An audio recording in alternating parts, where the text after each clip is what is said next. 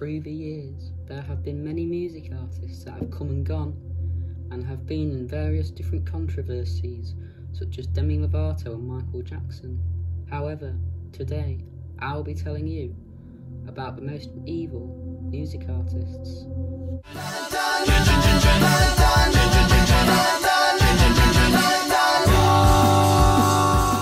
Austin Jones is a former music artist who gained a relatively large following on YouTube, gaining over 500,000 subscribers.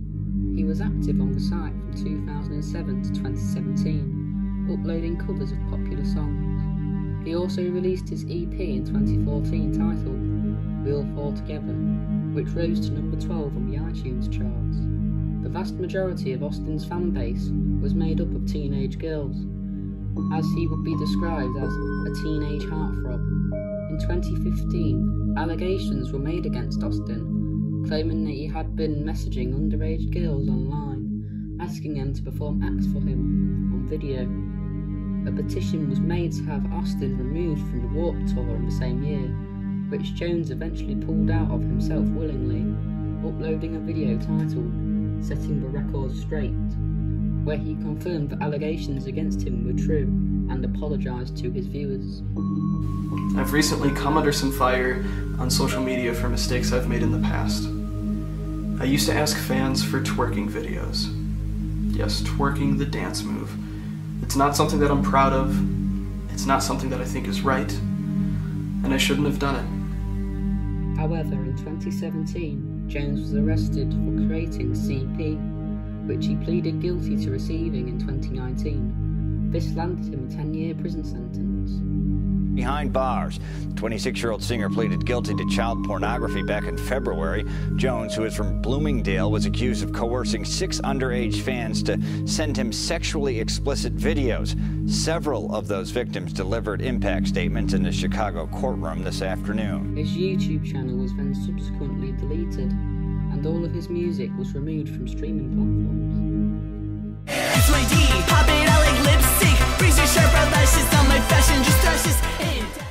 Most of you who were on YouTube in the late 2000s and early 2010s would have heard of Dahvie Vanity. He was the lead singer of a popular scene band, Blood on the Dance Floor. He started his internet career on MySpace as being a hairstylist. However, it would be revealed years later that Dahvie didn't know a thing about styling hair and wore a wig. Dahvie used his popularity on the platform to make his band in 2006, alongside Christopher Mongillo and Rebecca Fugati, who both left the band after their first album was released.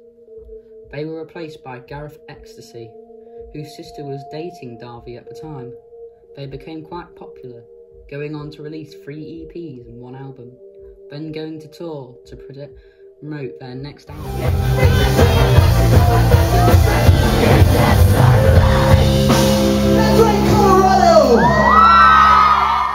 However, during one of the shows, during the tour, the police dragged Dahvie off stage, and he was arrested after a report that he had RPD'd a girl who was underage before the concert in the parking lot, after attempting this with another 16-year-old. I couldn't even process what was happening as fast as it was happening. You must have just been in shock. I was definitely in shock. Looking back on it directly afterwards, I did definitely have some signs that I was probably about to pass out, which, I mean, obviously things wouldn't have gotten better from there. Dahvie was unable to complete the rest of the tour as he was jailed, leading to Garrett to continue the tour on his own. However, Dahvie was bailed out by his father. It was also reported before this that Dahvie had sexually assaulted a 13-year-old girl. However, the parents didn't press charges as long as Dahvie stayed away from her. Garrett left the band in 2009, leading to the formation of the most recognisable lineup in the band, as he was replaced by Javon Monroe. In 2010, Jessica Leonhardt, aka Jessie Slaughter, who was 11 at the time, made a post on the website Sticky Drama claiming that Dahvie had engaged with sexual acts with her. She would get hate from the toxic fans of the band who defended Dahvie, and then the infamous video of her and her father responding to them would be posted, which Dahvie and Jay recreated, mocking them. Harry Potter is the fucking guy's ruining my life, and I know my shit is falling down and fucking call me a whore for it. Don't be saying so, it's fine! You guys are ruining my life. That's what! I have nothing nice to say about my daughter! Don't say I'm recording this! I report you to the cyber police! And the state police! And whoever will beat my daughter, you will have to deal with the police! You done goofed! You done goofed! Dahvie tried to convince his fans that the allegations against him were not true, but he eventually became far more well known as a predator than a music artist. Videos also emerged of Dahvie being inappropriate to his fans, who were mostly teenagers. Oh my god! Yes! Give me your bras right now. Give me all your bras. I want them all. Give me your bras right now! I want your bras. You see this thing? Give them to me right the fuck now. Don't be a prude. Don't be a prude. Give me that Hello Kitty. Give me that Hello Kitty. I want it. Here we go. It was also reported that Dahvie had made sexual advances towards another woman who he worked with on a music track. Javon Monroe left the band in 2016, and he also eventually accused Dahvie of being abusive towards him. After Chris Hansen launched an investigation against Dahvie in 2020, many more women came out accusing him of sexually assaulting them, bringing the total number of women to 21. All of them said how Dahvie was cruel, violent and controlling. However, despite this, and even after being investigated by the FBI, Dahvie is still free. He still posts songs onto YouTube under the new name Kawaii Monster, and also had an Instagram account, which was recently taken down.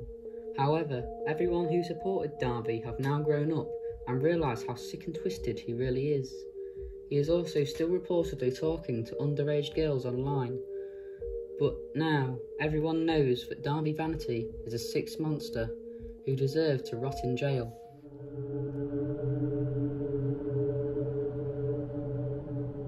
Who you are.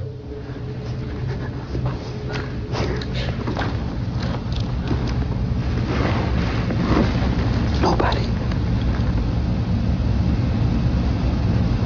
I'm nobody. This man should need no introduction. Charles Manson was the leader of the Manson family cult, and was also surprisingly a music artist, and was most definitely the most evil to have ever lived, going on to become one of America's most infamous criminals. Ever since he was born, Manson was a criminal, burning his school down at the age of 9 and committing petty theft by the age of 13, and spent most of his younger years in reform schools.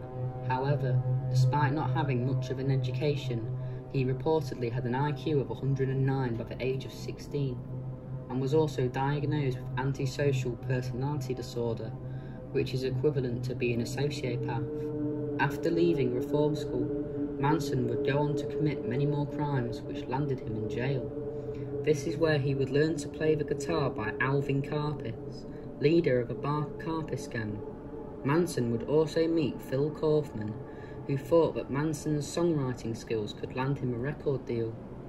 Manson was eventually released and moved to LA, where he gathered a large following who he told were the reincarnation of the original Christians. And Manson himself was their messiah-like figure.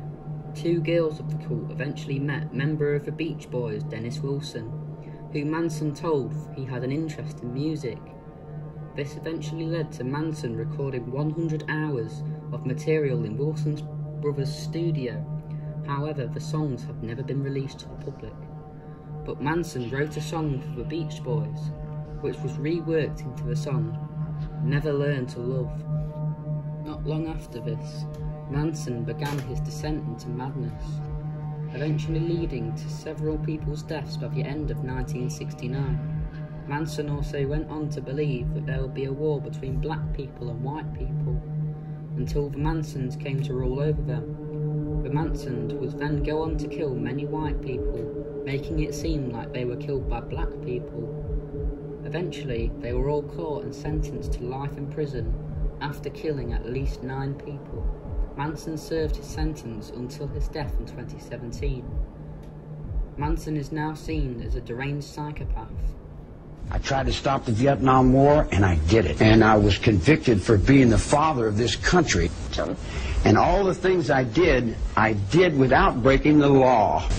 Maybe I haven't done enough. I might be ashamed of that, for not doing enough. It's safe to say that Manson was definitely the worst music artist to have ever lived, and won't be remembered for his music, but will be remembered for his sick, twisted views and ideology.